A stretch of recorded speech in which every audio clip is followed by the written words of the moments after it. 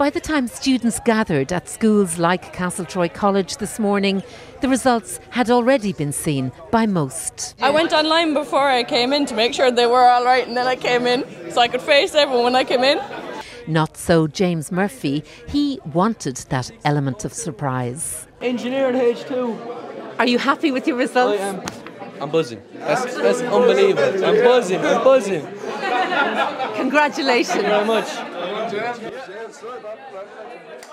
Once again this year, students' marks have been artificially boosted post-marking. The boost this year is an average of 7.5%. This means that 68% of all grades are higher than they naturally would have been.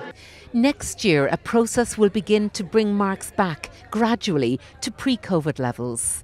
I did say from 2025 we would see the adjustment being reduced over time, step by step. The State Examinations Commission will determine how long that will take, but I'm very clear it shouldn't be a cliff edge. It should be a very small reduction, if you like, over a number of years. I did amazing.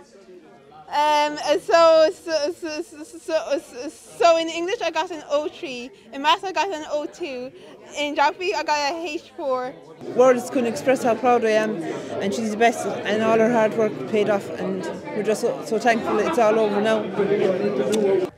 Coming back into school on this special day was emotional for some. School days over. Oh, I'm very happy with the teachers. They're my best friends, like, you know.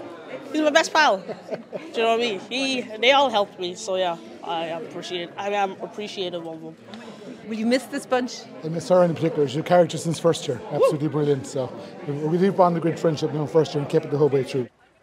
Emma O'Kelly, RTE News, Castletroy College in Limerick.